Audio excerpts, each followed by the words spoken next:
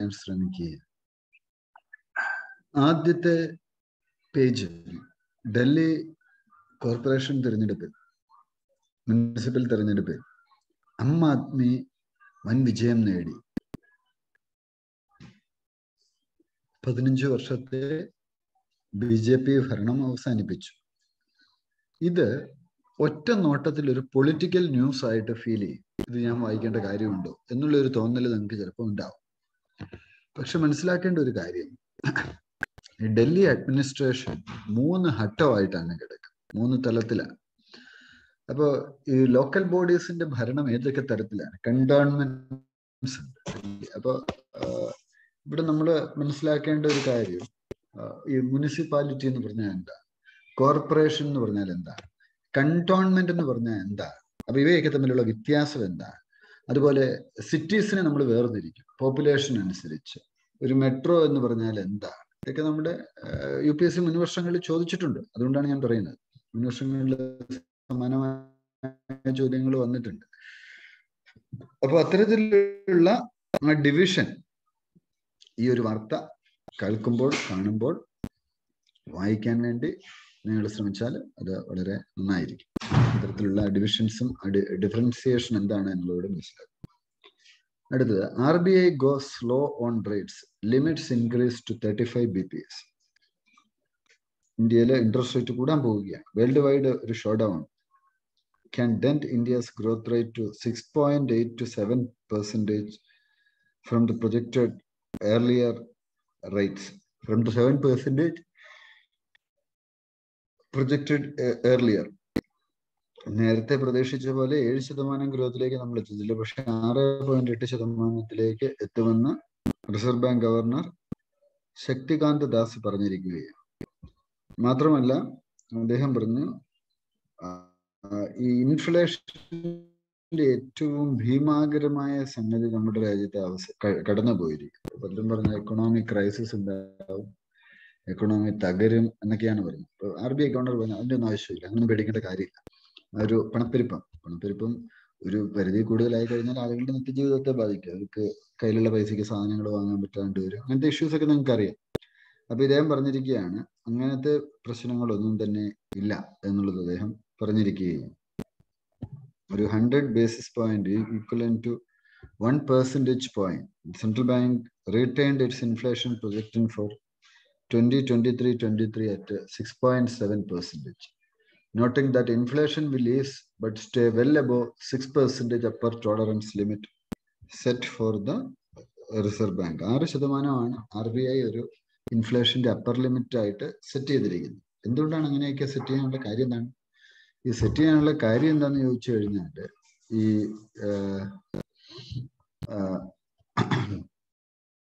ഇത് പലപ്പോഴും നമ്മുടെ ഡേ ടു ഡേ ലൈഫിനെ അഫക്റ്റ് ചെയ്യും. അതുപോലെ കയ്യിലുള്ള പണത്തിന്റെ വാല്യൂ കുറയാനിടയാക്കും.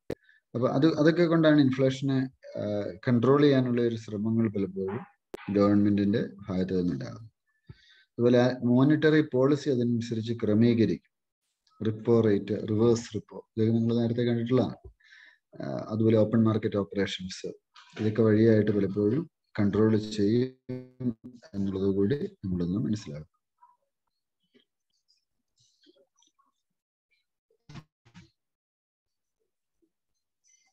ജർമ്മനിയില് ഒരു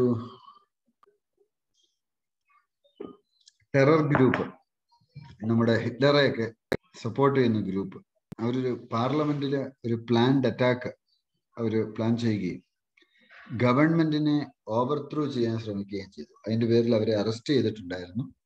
ഈ വാർത്ത ദേശീയ അന്തർദേശീയ മാധ്യമങ്ങളിലൊക്കെ ഉണ്ടായിരുന്നു. അത് ഹിന്ദു ഒരു ചെറിയ വാർത്തയായിട്ട് ഒന്നാമത്തെ പേജിൽ കൊടുത്തിട്ടുണ്ട്. അപ്പൊ ഈ ഒരു വാർത്ത നമ്മൾ എങ്ങനെയാണ് സ്വാധീനിക്കുന്നത്? യൂറോപ്പില് റൈറ്റ് വിങ് എക്സ്ട്രീമിസം കൂടുന്നുണ്ട്. അതൊരു വിഷയമാണ്. റൈറ്റ് വിങ് എക്സ്ട്രീമിസം, അതിനെ കൺട്രോൾ ചെയ്യാണ്. പബ്ലിക് സർവീസസ് നല്ല രീതിയിൽ കൊടുത്തു കഴിഞ്ഞാൽ ആളുകൾ വോട്ട് ചെയ്യും. അതുകൊണ്ടാണ് ഡൽഹിയിൽ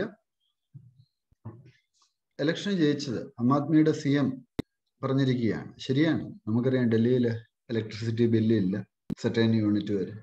സ്കൂളുകളുടെ ക്വാളിറ്റി വർദ്ധിപ്പിച്ചു. സാധാരണക്കാരന് നല്ല ഹോസ്പിറ്റൽസ് കിട്ടാൻ സാധാരണക്കാരൻ ഇതൊക്കെ ആവശ്യപ്പെടുന്നുണ്ട്. പലപ്പോഴും ഈ ഗുഡ് ഗവേണൻസ് ഇല്ല എന്നുള്ളതാണ് നമ്മുടെ നാടിന്റെ ഏറ്റവും വലിയ പ്രശ്നം. നമ്മുടെ നാട്ടുകാരാണ് ലോകത്തിലെ എല്ലാ വലിയ സ്ഥാപനങ്ങളുടെയും തലപ്പത്തിരിക്കുന്നത്. പക്ഷെ നമ്മുടെ നാട്ടിൽ അധികാരത്തിലിരിക്കുന്ന ആളുകൾ മോശമായതുകൊണ്ടാണ് പലപ്പോഴും നമ്മുടെ നാട് നന്നാവാത്തത്. അപ്പോൾ നല്ല പബ്ലിക് സർവീസ് കൊടുത്തു കഴിഞ്ഞാൽ ജനം വോട്ട് ചെയ്യും എന്നതിൻ്റെ ഒരു ഉദാഹരണം കൂടിയാണ് ആം ആദ്മി പാർട്ടിയുടെ ഈ ഒരു sweeping victory.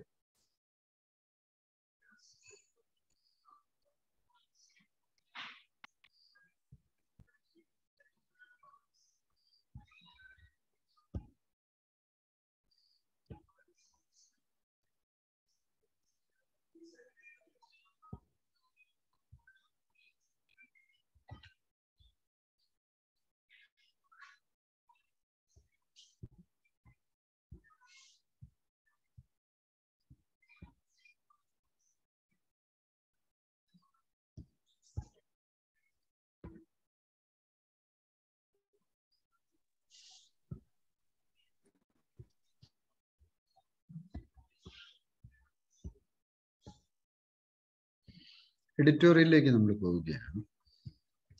All hands on deck എന്നുള്ള എഡിറ്റോറിയലാണ് കാണുന്നത്. BJP is adding organizational muscle to its ideological clarity.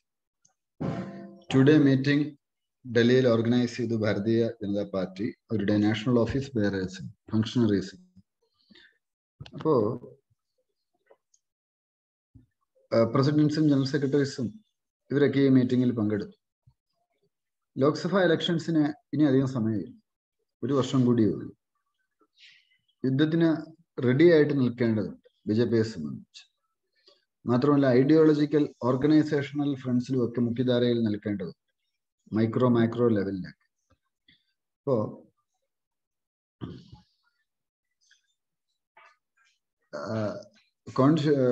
BJPയുടെ ഒരു ഐഡിയ, BJP പുതിയ തീമുകൾ അവതരിപ്പിക്കുകയാണ്. ഉദാഹരണം പറഞ്ഞാൽ ഇന്ത്യയുടെ G20 പ്രസിഡൻസി അത് ഹൈലൈറ്റ് ചെയ്യുന്നു.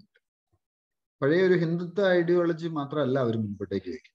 കാരണം നമുക്കറിയാം ഹിന്ദുത്വ ഐഡിയോളജി മാത്രം വെച്ചിട്ട് മുൻപോട്ടേക്കൊന്നും പോകാൻ ഇന്നത്തെ കാലഘട്ടത്തിൽ സാധിക്കത്തില്ല. എല്ലാവരും ഉൾക്കൊള്ളിച്ചുകൊണ്ട് റാം ടെമ്പിൾ അയോധ്യയിൽ പണി കഴിപ്പിച്ച അതിന്റെ ഇനാഗ്രേഷൻ 2023. അപ്പൊ അത് 2024 ക്യാമ്പയിന് മുമ്പായിട്ട് മാറും.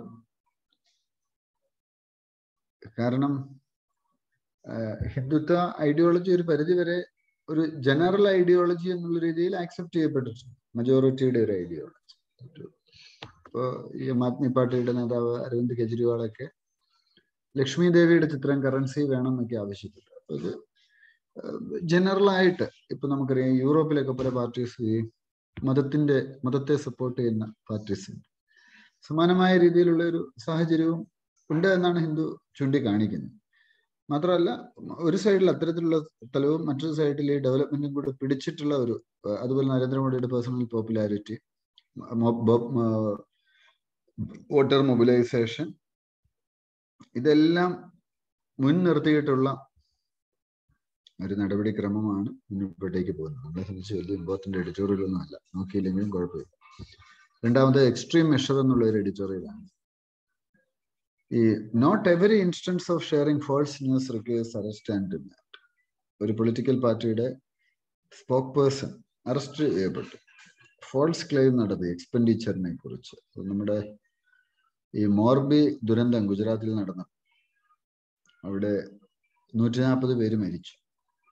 അപ്പൊ ആ ക്ലെയിം പറഞ്ഞത് ഒരു വലിയ തുകയാണ് പറഞ്ഞത്. അതായത് ഈ പ്രധാനമന്ത്രിയുടെ വിസിറ്റ്, അതിന് ഫോട്ടോ എടുക്കാനും ഈവന്റ് മാനേജ് ചെയ്യാനും കോടിക്കണക്കിന് രൂപയായി, വലിയൊരു തുകയാണ് പറഞ്ഞത്. എന്നാൽ അവിടുത്തെ വിക്ടിംസിന് കൊടുത്ത പൈസ പോലും അത്രയും വന്നിട്ടില്ല എന്ന് പറഞ്ഞ് ട്വീറ്റ് ചെയ്ത നമ്മുടെ ഈ ബംഗാളിലെ മമതാ ബാനർജിയുടെ പാർട്ടി തൃണമൂൽ കോൺഗ്രസിന്റെ സ്പോക്ക് പേഴ്സണെ അഹമ്മദാബാദ് പോലീസ് അറസ്റ്റ് ചെയ്യുകയുണ്ട്, അഹമ്മദാബാദിലേക്ക് കൊണ്ടുപോവുകയും ഒക്കെ ചെയ്തു കേസിന്റെ അടിസ്ഥാനത്തിൽ. അപ്പൊ ഹിന്ദു സൂചിപ്പിക്കുന്ന ഒരു കാര്യം,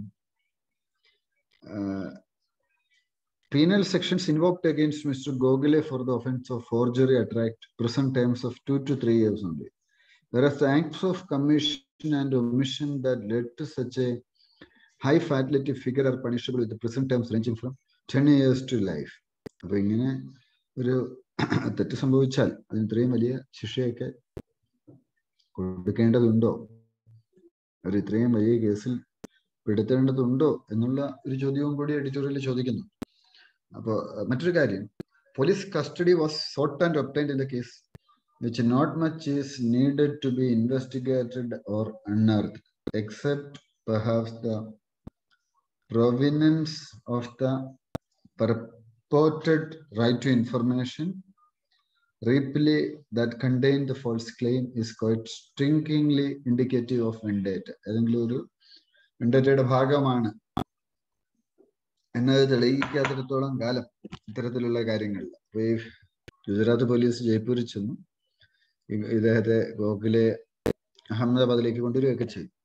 അപ്പൊ provisions interstate operation of criminal law allow anyone to be held by the police from another state with ease, especially when the arrest is required by a state in which Bharatiya Janata Party is the ruling party. It is not clear if jurisdiction police were informed about the impending arrest. അപ്പോൾ ഇയാളെ വേറൊരു സ്ഥലത്ത് ചെന്ന് arrest ചെയ്യുമ്പോൾ അവിടുത്തെ പോലീസുകാരോട് ഈ അറസ്റ്റിനെ കുറിച്ച് പറഞ്ഞിട്ടുണ്ടോ എന്നുള്ളതും സംശയമാണ്. അതിനൊന്നും ക്ലാരിറ്റി ഇല്ല. ഈ ഫേക്ക് ന്യൂസ് എന്നുള്ളത് ശരിയായ നടപടിയൊന്നുമില്ല, സോഷ്യൽ മീഡിയയിൽ കൂടെ എപ്പോഴും പ്രചരിക്കും. അപ്പോൾ ഒരു ഡ്യൂ കെയർ വേണം. നമുക്കറിയാം ഇപ്പൊ ഈ സോഷ്യൽ മീഡിയയുടെ ഒരു വലിയൊരു പ്രോബ്ലം എന്ന് വെച്ചാൽ ആർക്കും എന്തും പറയാം, അതും അംഗീകരിച്ചു കൊടുക്കാൻ പറ്റില്ല. കുറച്ചു പേരൊക്കെ ശിക്ഷിക്കപ്പെടുകയും കുറച്ചു പേർക്കെതിരെ കേസ്, നമുക്കറിയാം ഇപ്പൊ പേഴ്സണൽ ലോസ് ഒക്കെ വിദേശ രാജ്യങ്ങളിൽ വളരെ സ്ട്രോങ് ആണ്.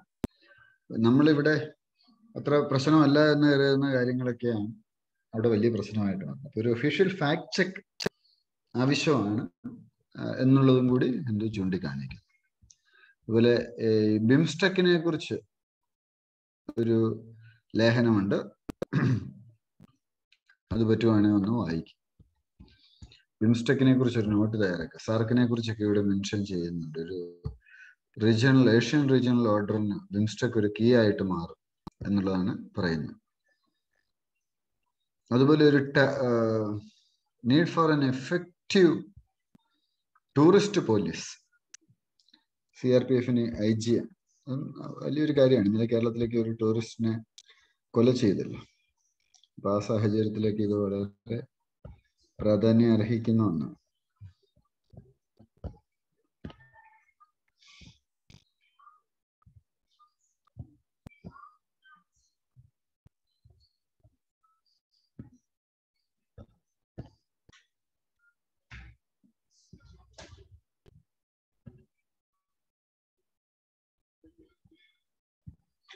ഇത് ഇന്ന് ഒരു പ്രധാനപ്പെട്ട വാർത്തയാണ്. നമുക്കറിയാം ഈ ദളിത് ആയിട്ടുള്ള ഒരാള് ഹിന്ദുവാണ്, അയാള് ബുദ്ധ, ജൈന, സിഖ് മതത്തിൽപ്പെട്ടയാളാണ്.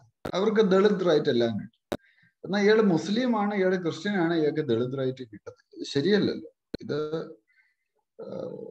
പലപ്പോഴും ഇത് കോടതികൾ എന്താണ് ഇതിനെ ഇങ്ങനെ കാണുന്നത് എന്നുള്ളത് എന്നെ പലപ്പോഴും അത്ഭുതപ്പെടുത്തിയിട്ടുള്ള ഒരു കാര്യം.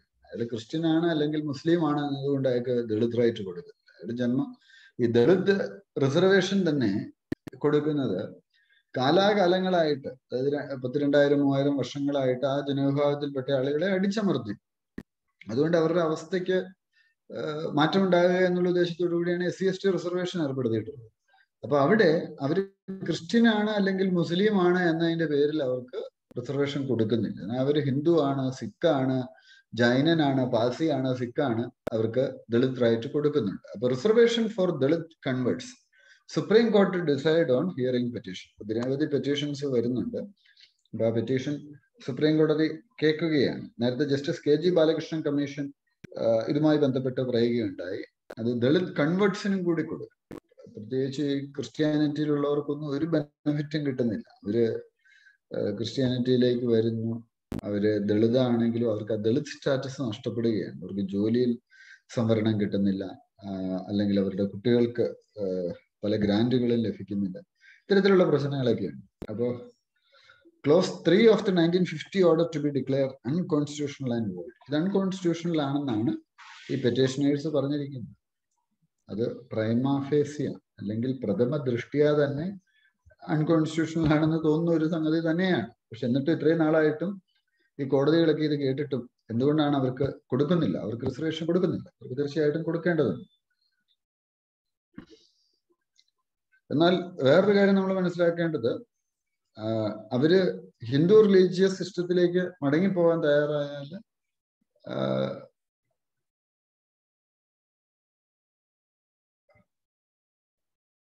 Dalits who had previously converted cannot now return to claim reservation benefits enjoyed by those who choose to stay back in Hindu religious system.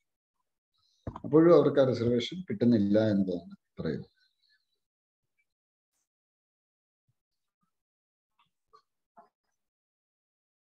ഇവർ പറയുന്ന കാര്യം എന്ന് വെച്ചാൽ Christianity is an egalitarian religion. അവിടെ കാസ്റ്റ് സിസ്റ്റം ഇല്ല എന്നുള്ളതാണ് ഒരു കാരണമായിട്ട് പറയുന്നത്. പക്ഷെ അതങ്ങനെ സൂചിപ്പിക്കാൻ പറ്റത്തില്ല. ഇപ്പൊ ആക്ച്വലി ഇപ്പോഴത്തെ നില വെച്ചിട്ടല്ലല്ലോ നമ്മൾ റിസർവേഷൻ കൊടുക്കും. അതുപോലെ EWS കോട്ടയായിട്ട് ബന്ധപ്പെട്ടിട്ടുള്ള ഒരു വാർത്തയും കൂടിയുണ്ട്. നോക്ക്, സെൻട്രൽ പറയുന്നു no plans to conduct recruitment exams only in Hindi. ചില SSCയുടെ ഒക്കെ ഓഫീസിൽ ചില പോയിരിക്കുകയാണ്, medium of examination Hindi മാത്രമാക്കുക, multi tasking സ്റ്റാഫിന്റെ examination in all the languages included in the 8th schedule of the Constitution. There is no proposal to conduct the examiners of SSC only in Hindi. Home Affairs Minister പറഞ്ഞിരിക്കുകയാണ്.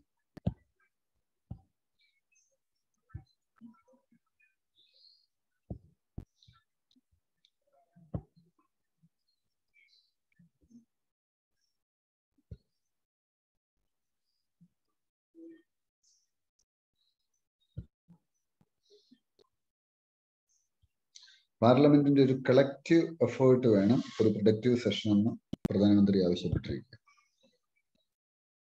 ഡിബേറ്റ്സിൽ പുതിയ എംപിമാരെയൊക്കെ പങ്കെടുക്കണമെന്നൊക്കെ അദ്ദേഹം പറഞ്ഞിരിക്കുക.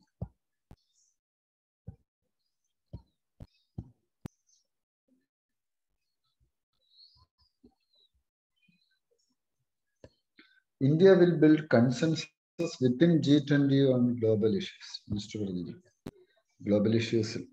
actually Lehi, External Affairs Minister, ധാരാളം international initiatives ഉണ്ടാവും. Ukraine crisis അതിലൊക്കെ ഇടപെടാനും global സൗത്തിന്റെ ഒരു voice ആയിട്ട് നമ്മൾ മാറും. ആരാണ് ഈ ഗ്ലോബൽ സൗത്ത്? നോട്ട് ചെയ്യുക.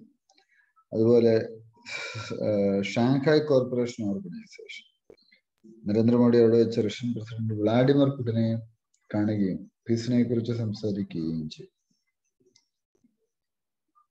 SEO Kashi had been designated as the SEO cultural and tourist capital for 2022-23. Cultural heritage കാണിക്കാൻ വേണ്ടിയാണ് കാശിയിലെ തമിഴ് സംഗമമൊക്കെ നടത്തിയത്. അത് ഒന്ന് നോട്ട് ചെയ്തു.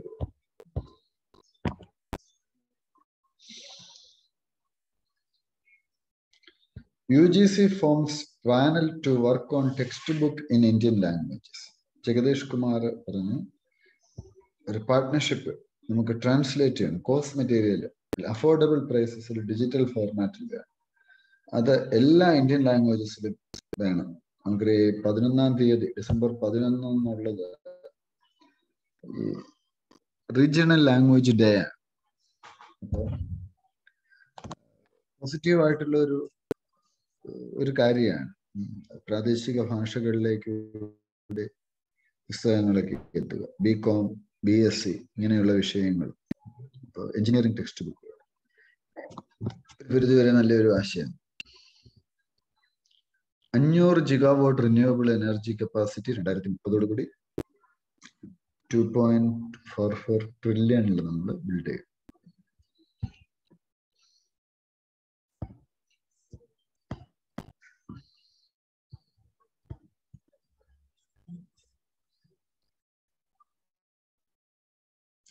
German terror cell rejects free democratic order. German police nation wide റെയ്ഡ്സ് നടത്തി. എന്നിട്ട് അവരെന്ത് ചെയ്തു? ഒരു ടെറർ സെല്ല് അവരിപ്പോഴത്തെ ഗവൺമെന്റിനെ പുറത്താക്കാനുള്ള ഒരു ശ്രമം അറസ്റ്റ് ചെയ്തു. 25 ആൾക്കാരുണ്ട്. അവർ ഓസ്ട്രിയയിൽ നിന്നും ഇറ്റലിയിൽ നിന്നൊക്കെ അറസ്റ്റ് ചെയ്തു. അതുപോലെ ഇവര് റഷ്യനെ ഇൻഫോം ചെയ്യുകയും റഷ്യയുടെ സപ്പോർട്ട് തേർഡ് ഗെയിം ഒക്കെ ചെയ്തിട്ടുണ്ട് എന്നാണ് പറയുന്നത്.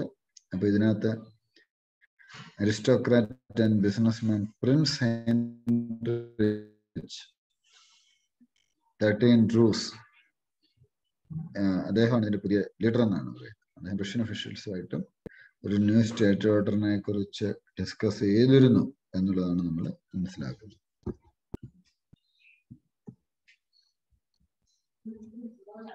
അടുത്ത പേജിലേക്ക്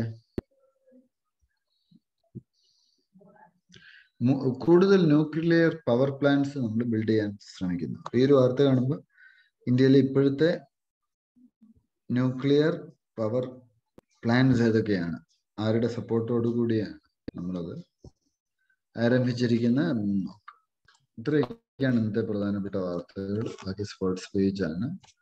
അപ്പോൾ ഒന്ന് ഞാൻ ആദ്യം തന്നെ സൂചിപ്പിച്ച് നോട്ട് തയ്യാറാക്കേണ്ടത് ഈ കോർപ്പറേഷൻ, മുനിസിപ്പാലിറ്റി ഇവയൊക്കെ തമ്മിലുള്ള ഡിഫറൻസ്, കണ്ടോൺമെന്റ് ഏരിയ, ഇതൊക്കെ എന്താണ്, എന്തുകൊണ്ടാണ് ഇങ്ങനെ അറിയപ്പെടുന്നത്, സിറ്റി, മെട്രോസ്, ടൗൺ ഇവയൊക്കെ തമ്മിലുള്ള ഡിഫറൻസ് എന്താണ്, ഡൽഹിയിലെ ഇലക്ഷന്റെ പശ്ചാത്തലത്തിൽ റിവേഴ്സ് റിപ്പോ റേറ്റുകൾ, അതിനെക്കുറിച്ച് ഇൻഫ്ലേഷനുമായി ബന്ധപ്പെട്ട ഒരു ആർട്ടിക്കിൾ ഉണ്ടായിരുന്നു. ഇൻഫ്ലേഷൻ എന്നാൽ എന്താണ്, ഒരു നോട്ട് തയ്യാറാക്കുക. അതുപോലെ തന്നെ എഡിറ്റോറിയല് ഇപ്പൊ ഈയിടെ ഒരു ജേണൽ ഈ പാർട്ടിയുടെ, മമതയുടെ പാർട്ടിയുടെ സ്പോക്ക് പേഴ്സണെ അറസ്റ്റ് ചെയ്തതുമായി ബന്ധപ്പെട്ടത്, ഈ ഫേക്ക് ന്യൂസ് ഒക്കെ പബ്ലിഷ് ചെയ്യുന്നതിന് മുമ്പ് അല്ലെങ്കിൽ ട്വിറ്ററിൽ ആരോപണം ഉന്നയിക്കുന്നതിന് മുമ്പ് അത് ശരിയാണോ എന്ന് ഉറപ്പുവരുത്തേണ്ടത്. അപ്പോൾ അത് ഒരു വിഷയമായിട്ട് നമ്മൾ കാണുന്നുണ്ട്, അതിൻ്റെ ഒരു ഡയമെൻഷൻ കാണുന്നു. അതുപോലെ കോടതികളിൽ ഇപ്പൊ ഈ ദളിത് ക്രിസ്ത്യൻസ്, ദളിത് മുസ്ലിംസ്, അവർക്ക് എന്തുകൊണ്ട് റൈറ്റ് ഇല്ല, അവർക്ക് റൈറ്റിന്റെ ആവശ്യവും ഇഗാലിറ്റേറിയൻ റിലീജിയൻ എന്ന് പറഞ്ഞിട്ടാണ് കൊടുക്കാതിരിക്കുന്നത്. അപ്പൊ കോടതിയെ പെറ്റീഷൻ കാണാൻ പോകണം. പിന്നെ പാർലമെന്റ് വിന്റർ സെഷൻ തുടങ്ങി. വിന്റർ സെഷൻ എന്ന് പറഞ്ഞാൽ എന്താണ്, അതുപോലെ ഏതൊക്കെ ബില്ലുകളാണ് ഇപ്പൊ പാസ്സാക്കാം, ഇതൊക്കെ ഒന്ന് ഫോളോ അപ്പ് ചെയ്തു പോവുക. യൂറോപ്യൻ രാജ്യങ്ങളിലെ റൈറ്റ് വിങ് പാർട്ടീസിന്റെ എക്സ്ട്രീമിസം ഒന്ന് നോട്ട് തയ്യാറാക്കി. ഇത്രയൊക്കെയാണ് നിൽക്കുന്നുള്ളത്. So wish you all the best. Good night.